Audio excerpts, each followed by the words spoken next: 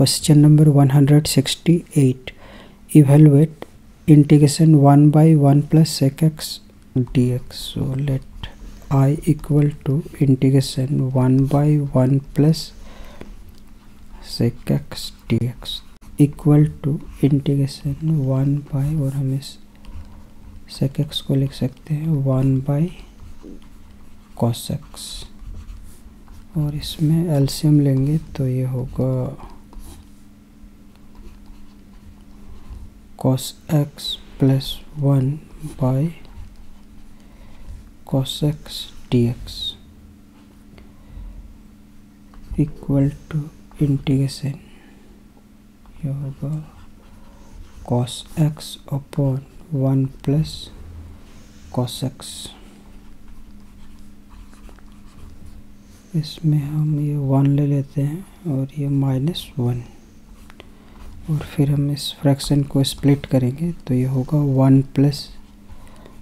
cos x by 1 plus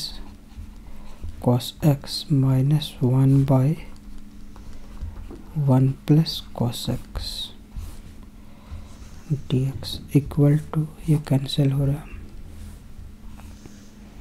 1 minus 1 by 1 plus cos x का formula होता है 2 cos square x by 2 equal to integration 1 minus 1 by 2, और 1 by cos को लिख सकते हैं हम सेक, तो ये होगा sec square x by 2 equal to integration dx minus 1 by 2 into integration sec square x by 2 dx।